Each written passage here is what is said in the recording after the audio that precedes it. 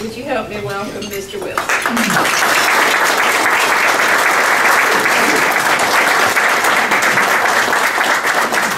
Thank you, Doris.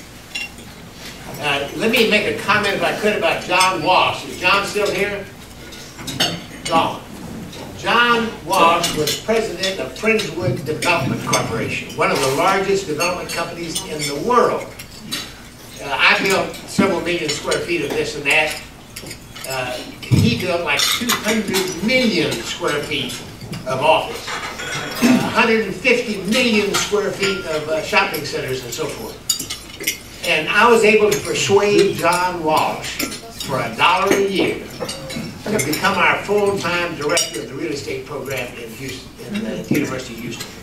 A very talented guy. He's raised almost $800,000 for the program single-handedly. But anyway, he's really not going to be dead. One more comment about the real estate program.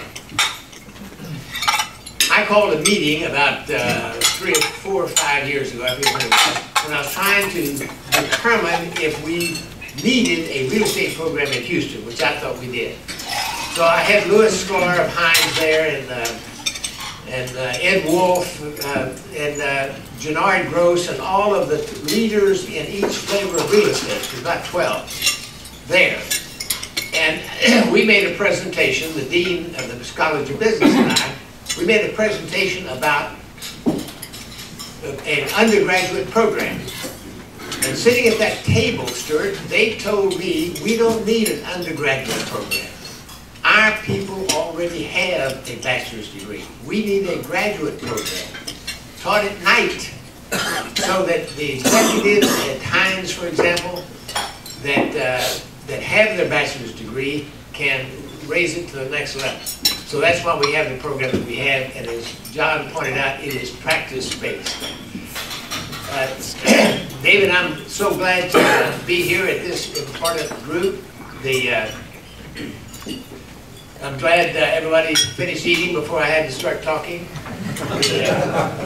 I was first in line. I didn't eat very much because I just started recently a 30-day diet. So far, I've lost 13 days.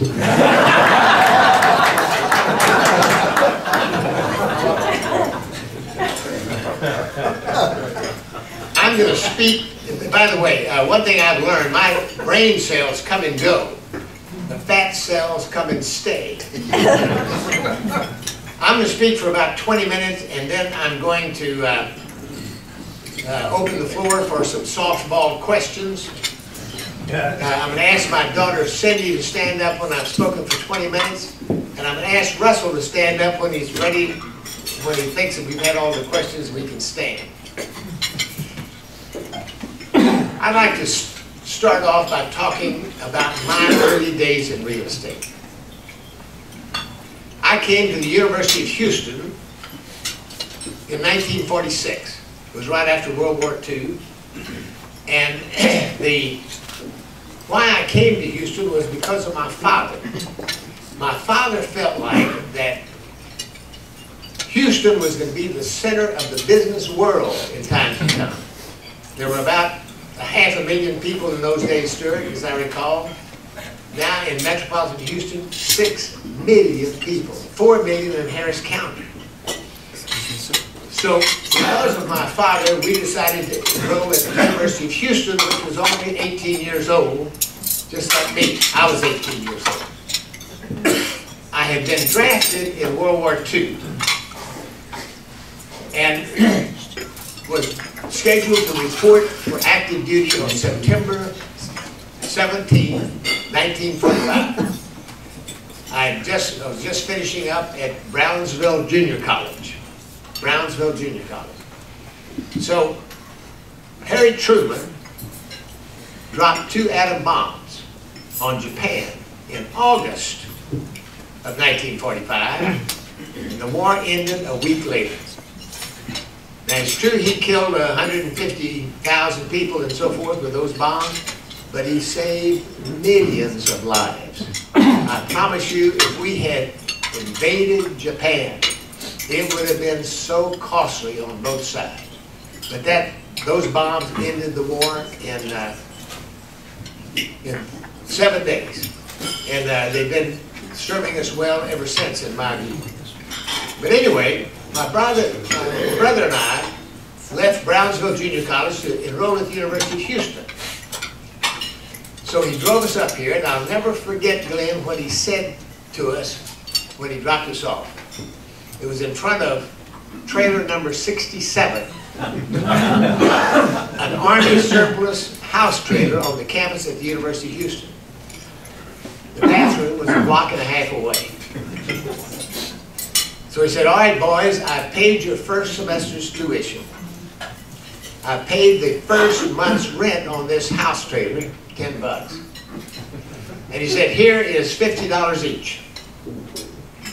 And whenever you boys need anything, I want you to call me up on the telephone. That's the way we talked in those days. We called people up. And he said, whatever you need, and whenever you need it, call me up on the phone, and I'll explain how to get by without it.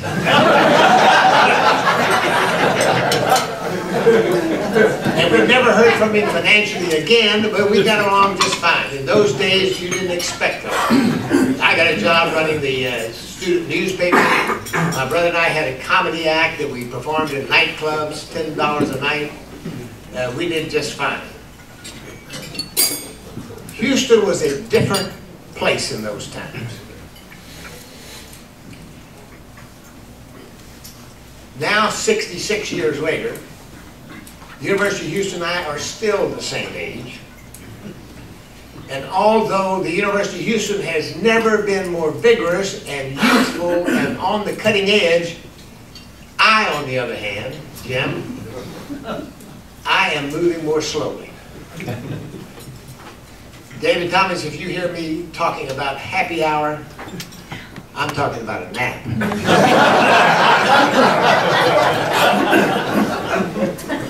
Russell, I never thought I'd say to myself, oh, to be 70 again.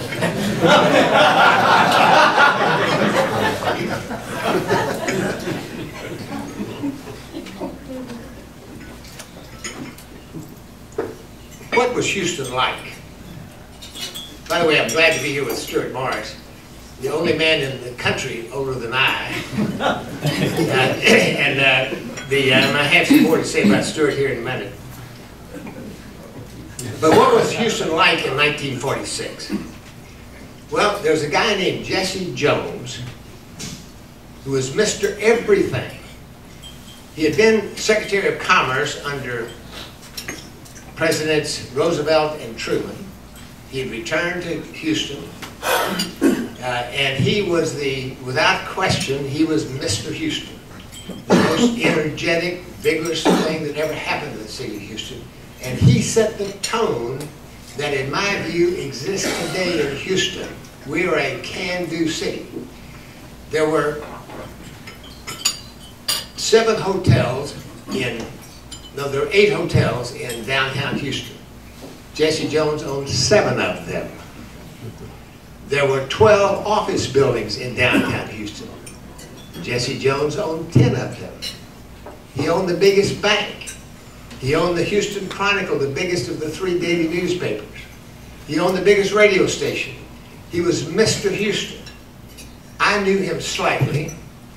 He was very tall, very dignified, wore a double-breasted suit. And I'll never forget one time I saw him in front of the Lamar Hotel where he lived, and he was his chauffeur was picking him up to take him down the block to McKinney on Main where he officed. And the chauffeur was driving a convertible. Why? Mr. Jones was so tall, he would bump his head getting in a limousine. So literally, the captain of Houston drove around in the back seat of a Ford convertible because of his height. A very good time for Houston and Texas and America. After World War II, I think we had some of the greatest years ever. But I'd like to speak about some other leaders in Houston. Gus Wortham, for example. George Brown, Jim Elkins.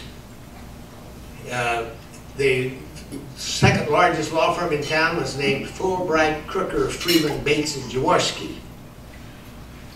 And I knew all of everybody, every one of them, except Fulbright, who had died.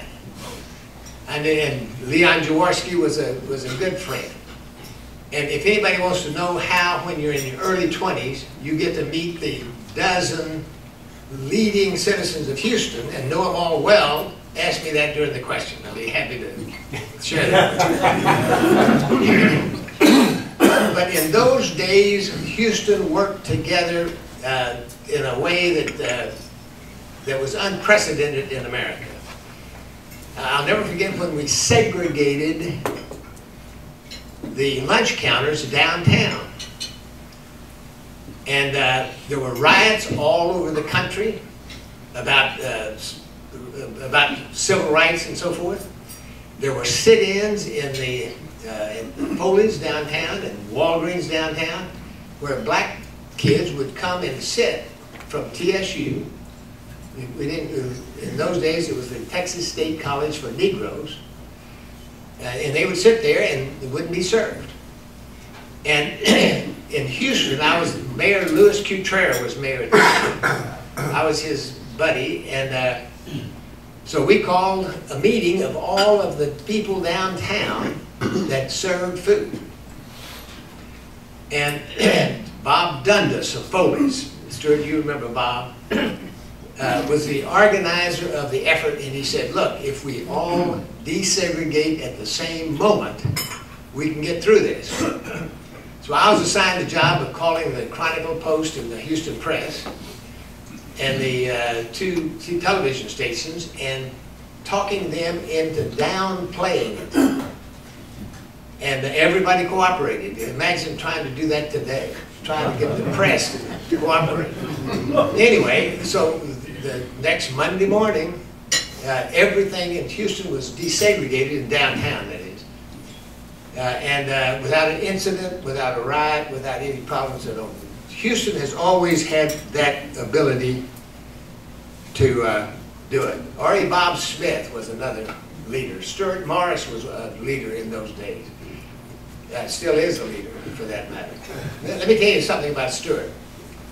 When I first started in real estate development, my first project was Jamaica Beach in Galveston.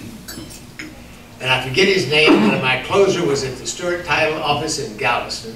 And in those days, Stuart Title had two offices, one in Houston, one in Galveston, both of them kind of sleepy. And the chairman of the board was Stuart's cousin. And suddenly the Morris brothers, Stuart and his brother Carlos, decided that that company had been sleepy long enough. So they literally came in and ousted the management, took over the company, and now, how many countries are you in now? 40. 40 countries, and all over America and so forth. And it's all because of Stuart and Carlos Morris. No other reason. I was there. I saw it. I remember in the early days, it was like they were like cheerleaders. They all wore blazers. The Stuart Title executives wore blazers. What color were they? Blue, maybe? Royal Stuart. Red. Royal Stuart. Royal Stuart color. And but anyway, because of Stuart and Carlos and so forth, Stuart Title is a giant today. And I'm proud to do business with them. And we closed something last week with you, Stuart, so send me a note.